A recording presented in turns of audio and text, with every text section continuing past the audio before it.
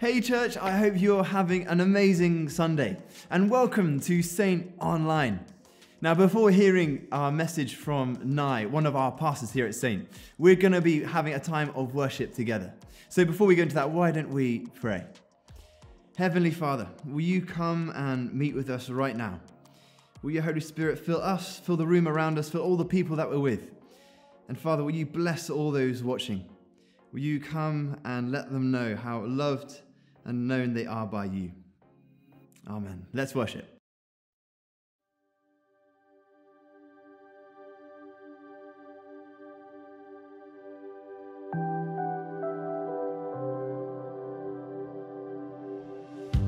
All creation shouts your praise. Good, good God, Lord, the author of my days. faithful one, Holy and exalted, lifted high, down through the ages. be glorified. All creation shouts your praise. Good, good God, Lord, the author of my days. faithful one, Holy and exalted, lifted high, down through the ages. be glorified. We bow down before you. We bow down before you. We give you all our praises. We bow down, yeah, we bow down before you. We bow down before you. We give you all our praises.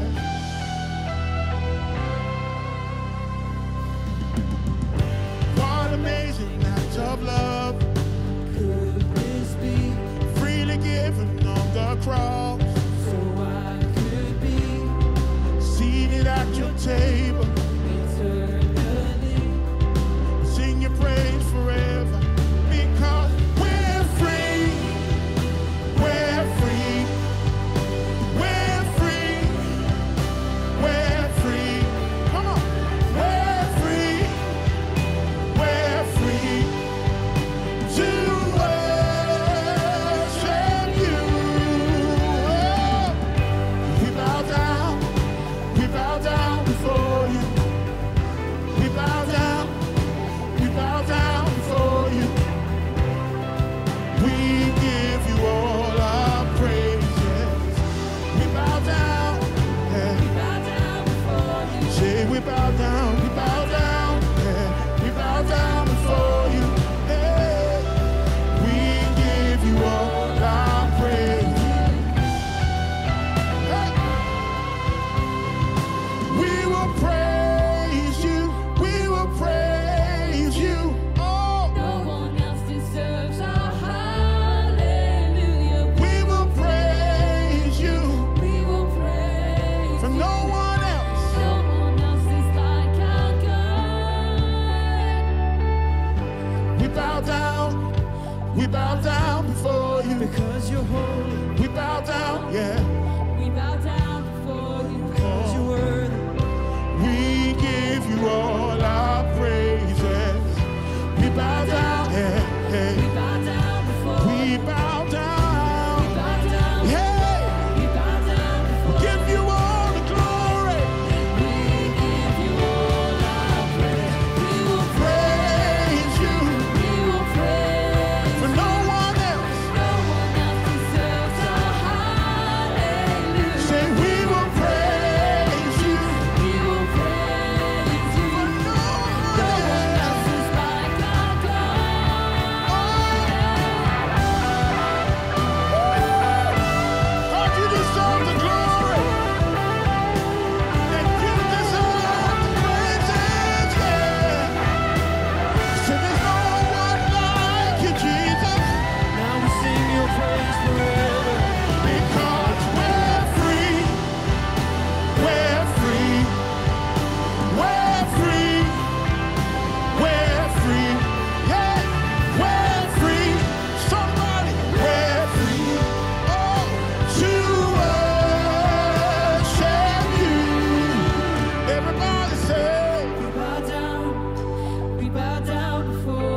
Come on, come on. We bow down, yeah. We bow down before We give you all our. we give you all our Come on, praise. say it today.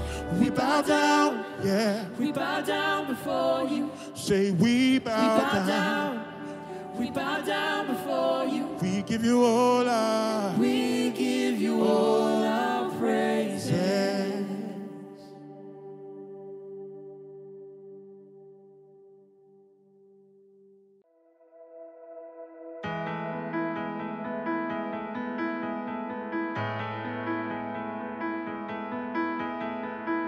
There is a sound I love to hear. It's the sound of the Savior's robe as he walks into the room where people pray, where we hear praises, he hears faith.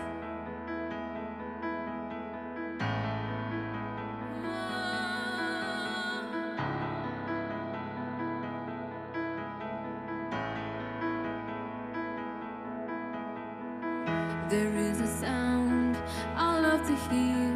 It's the sound of the Savior's robe as he walks into the room where people pray, where we hear worship, he hears faith.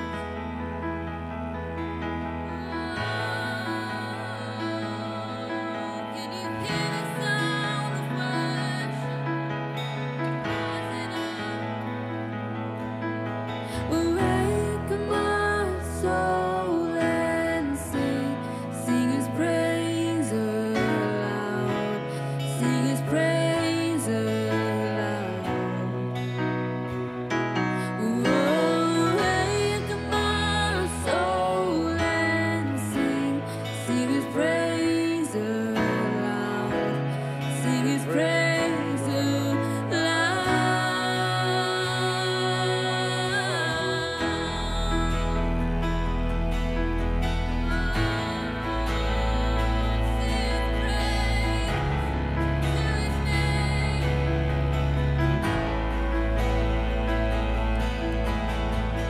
There is a sound that changes things, the sound of His people on their knees.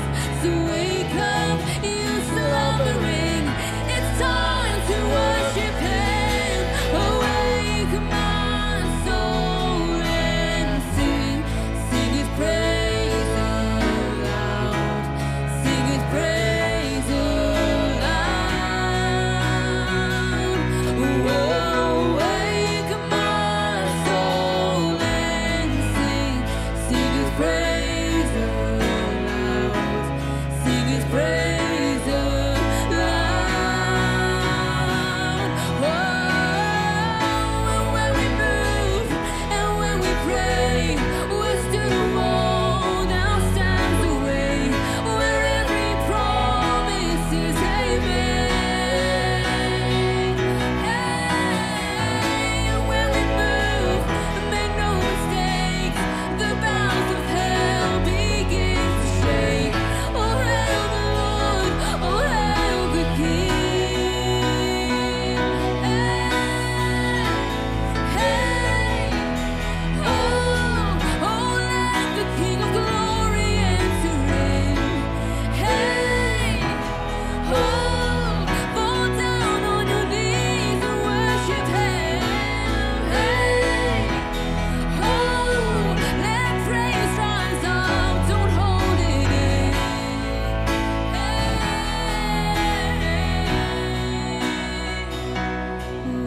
Awaken my soul and sing His praise aloud, sing His praise aloud. Awaken my soul and sing His praise aloud, sing His praise aloud.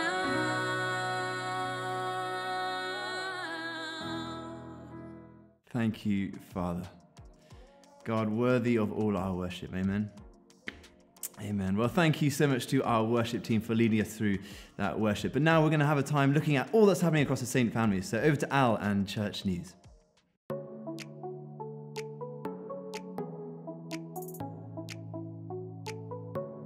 Hey church, I hope you're well. Welcome to Saint News Summer Special.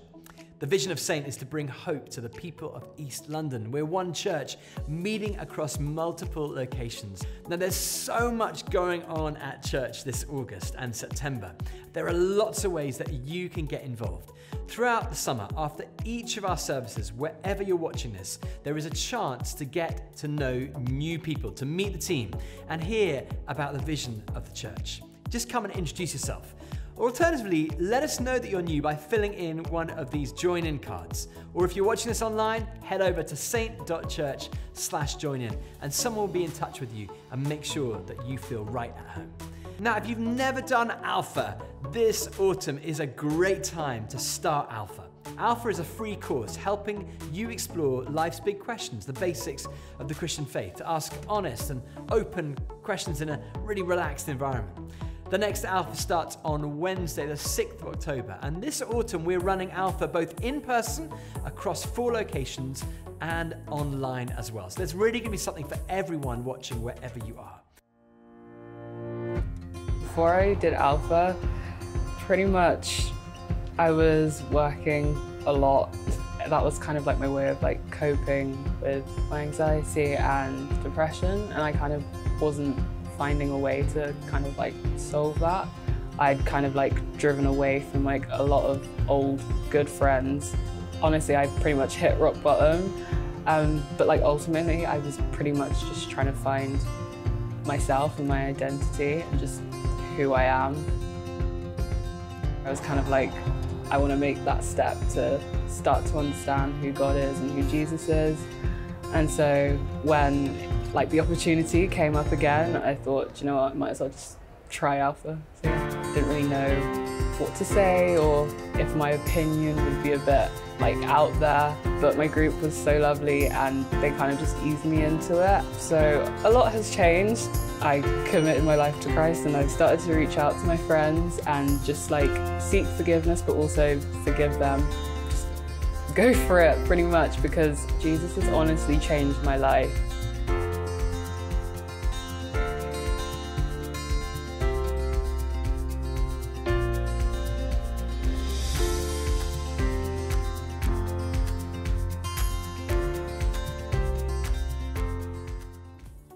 Next, we have some really exciting news. Across East London, this autumn term, we are launching a bunch of new services and gatherings.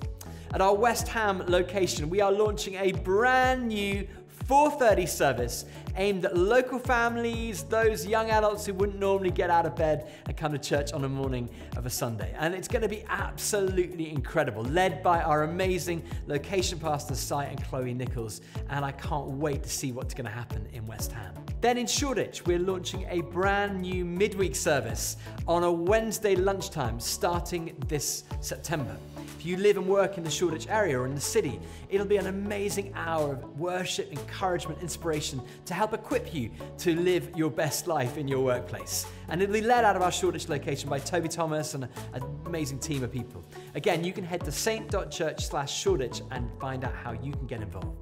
And then finally, if you're over in Leighton, I'm really excited to announce that Steve and Sarah Opie are joining the Saint family to lead our Leighton location, which is an amazing blessing to our church. They're brilliant. Alongside Colette and Nate and the whole team there, we're going to be relaunching the 11 a.m. family service with a whole load of new groups, kids' work activities going on. And again, I would love to encourage you to get involved, helping, serving, finding a way to make a difference in the neighborhoods of East London. You can again find out more about this at saint.church/Leighton. Stay tuned, we're going to be praying for these new services. And for now, the final thing to let you know about, a date for your diary. As a church, we have this vision to play our part in seeing a renaissance of the culture. And this November 19th and 20th, we are launching a brand new conference called Renaissance. It's a creative conference for innovators, entrepreneurs, musicians, artists, creatives, in fact, anybody who wants to see the world made better. And you can join us for those 2 days. It's going to be mind-blowing. And all the details of who's involved are on our website, saint.church/Renaissance. Make sure you save a seat because tickets are launching soon and they're going to go really quickly. So that's all we got time for now. Hope you're having a great summer. God bless you, and I'll see you really soon.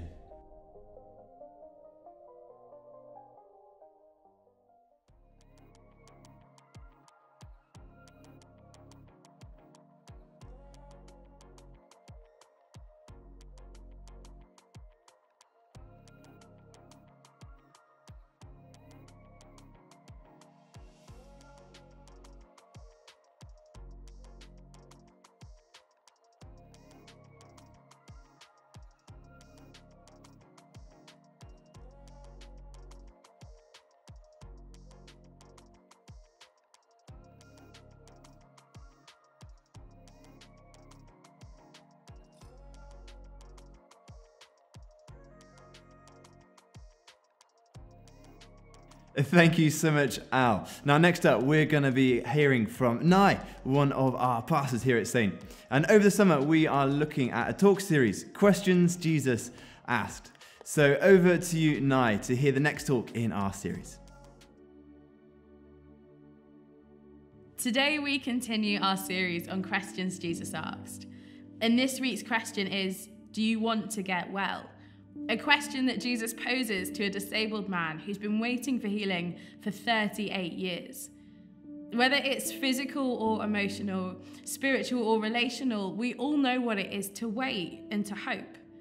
Yet God does not leave us in our circumstances, but he calls us to partner with him to create new ones.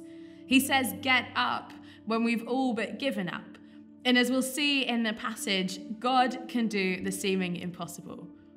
Our reading today is found in John 5, verses 1 to 10. Sometime later, Jesus went up to Jerusalem for one of the Jewish festivals. Now there is in Jerusalem, near the sheep gate, a pool, which in Aramaic is called Bethesda, and which is surrounded by 5 covered colonnades. Here a great number of disabled people used to lie, the blind, the lame, the paralyzed. One who was there had been an invalid for 38 years. When Jesus saw him lying there and learned that he had been in this condition for a long time, he asked him, "Do you want to get well?" "Sir," the invalid replied, "I have no one to help me into the pool when the water is stirred. While I am trying to get in, someone else goes down ahead of me." Then Jesus said to him, "Get up, pick up your mat and walk." At once the man was cured. He picked up his mat and he walked. Do you want to get well? What a question. I mean, I think so. I think that I do. And yet, like this man, I know how often my yeses to God have come with conditions. Yes, but. Well, maybe if I have some more time. Is anyone else a bit guilty of trying to do faith on their own terms, or is it just me? Yet this story is not one of condemnation, but one of mercy and freedom. In Aramaic, Bethesda means the house of mercy, or the house of grace.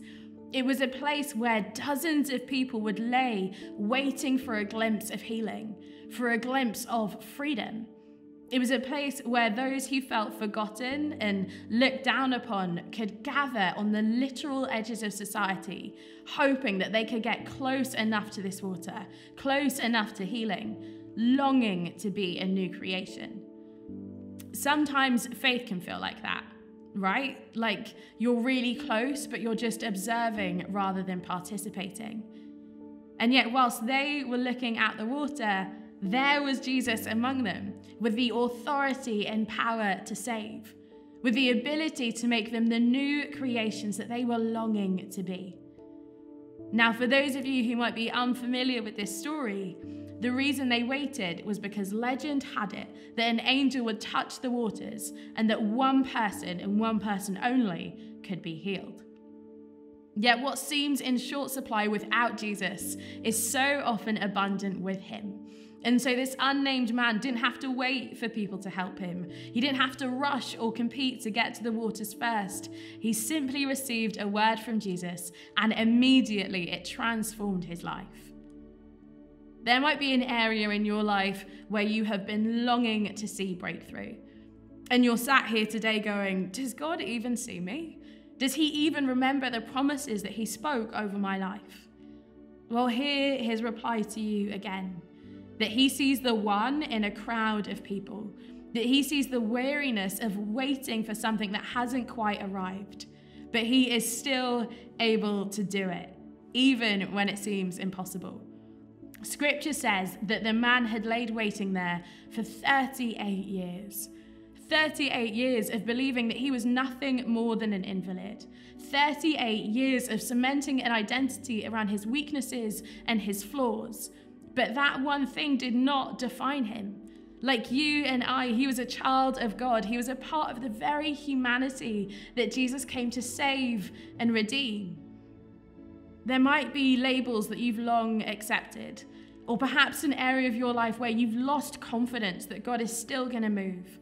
But I want to pray that God would rebuild your faith, because even a 38-year-old stronghold is no obstacle to God, to the one who is Lord over all creation. You see, this is a message of freedom. God wants to speak with authority to whatever is hindering you today. And yet, perhaps like me, you see something of yourself in this man. I want to be well, Jesus, but I feel alone in the struggle. But I feel pushed out by others. But I've run out of options and I just can't see a way through. Maybe you've tried to fix things in your own strength and it just hasn't worked. Why not let God carry that burden instead? Why not let God swap your plans for his, your weakness for his strength? Speaking candidly, I know that that's how I came to faith. I'd been trying my whole life to be everything that everyone else needed me to be. A good daughter, a good sister, a good student, a good cousin, to play the part and seem like I had it all together when that couldn't be further from the truth. And when I had simply run out of rope, I found myself calling out to a God who I didn't even know existed. And as his kindness, the Spirit fell, and in that dorm room at uni at 21 years old, I can honestly say that the first emotion I felt was relief. Relief that someone else would protect me. Relief that there was someone who would look out for me and show me how to live a life of freedom instead of one defined by pressure, labels, and expectations. You know, I think there's so much more to this story than physical healing. When Jesus asks, "Do you want to get well?" I can't help but think that he was speaking directly to the heart. Because when we walk through difficulties, when we go through struggles and missed opportunities, we tend to develop habits that, as comfy as they may feel, are actually a barrier between us and God. We put up guards and walls. We try to do faith with none of the vulnerability. Quietly, but sure enough, it's like our fears crowd out the room for our faith to grow, and we just reach out for those tried and tested safety blankets. But God wants all of us.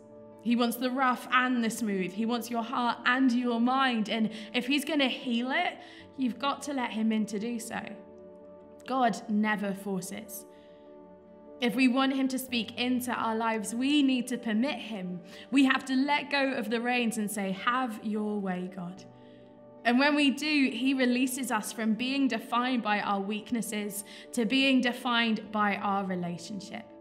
We are his children, his beloved, his friends. This is the good news. This news that Christ died to reconcile humanity to God.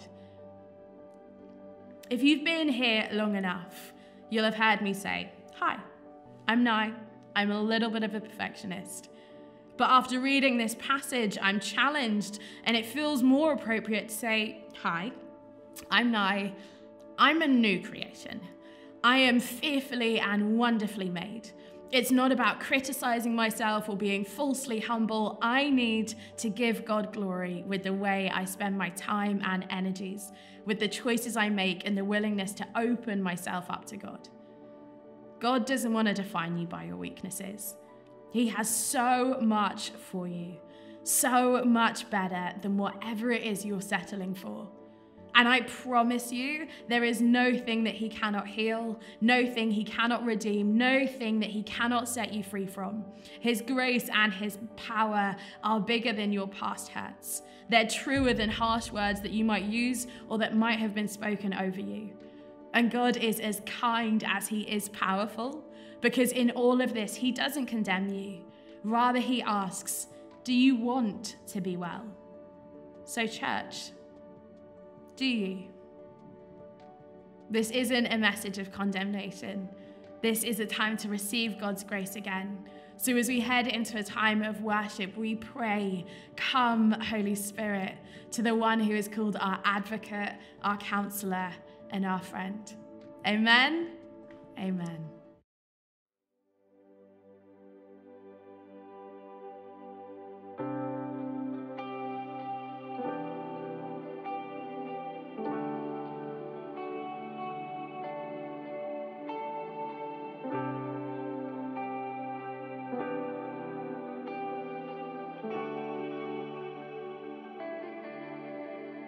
You give life, you are love, you bring light to the darkness, you give hope, you restore every heart that is broken. And great are you, Lord. It's your breath in our lungs, so we pour out our praise, pour out our praise. It's your breath in our lungs, so we pour out our praise to you only. Great are you, Lord. You give life, you are love, you bring light to the darkness, you give hope, you restore every heart that is broken. Great are you, Lord, yeah.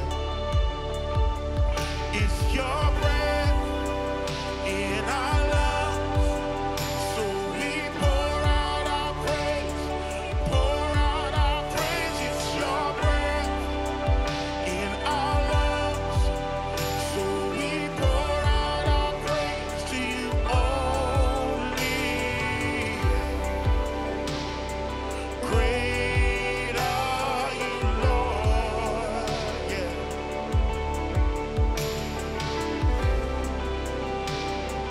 Great are you, Lord, yeah.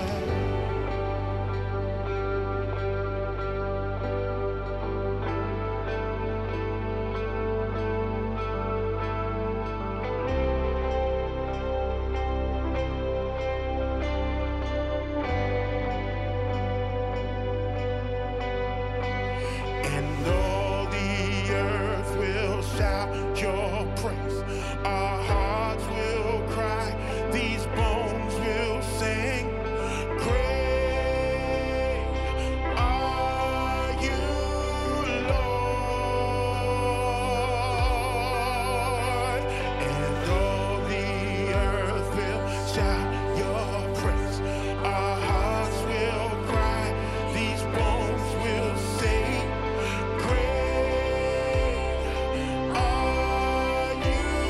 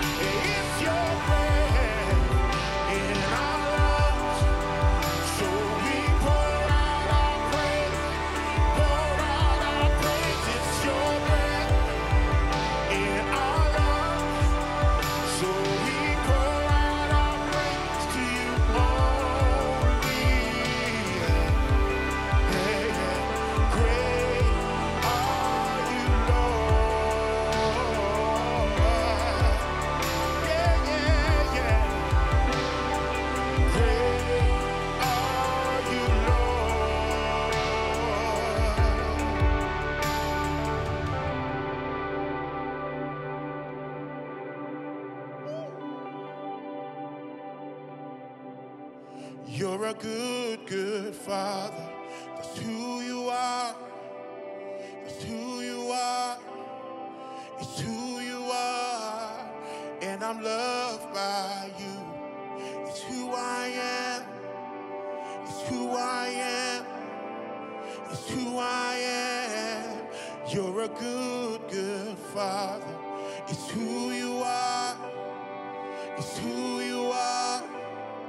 It's who you are. And I'm loved by you. It's who I am. It's who I am. It's who I am. And you're perfect. And you're perfect in all of your ways. You are perfect in all of your ways. You are perfect in all of your ways to us. Sing that again. You are perfect.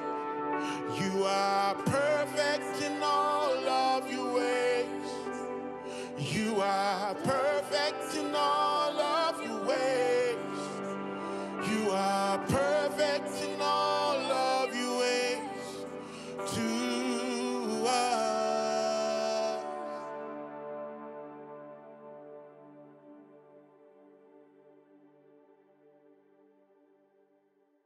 Well, thank you so much to Nai and the worship team for leading us today. Well, why don't we actually leave a comment below telling us your favourite part of the service today, or even share this video with someone who you think will enjoy it. Well, that's all we've got time for today. So have a great week and see you next Sunday.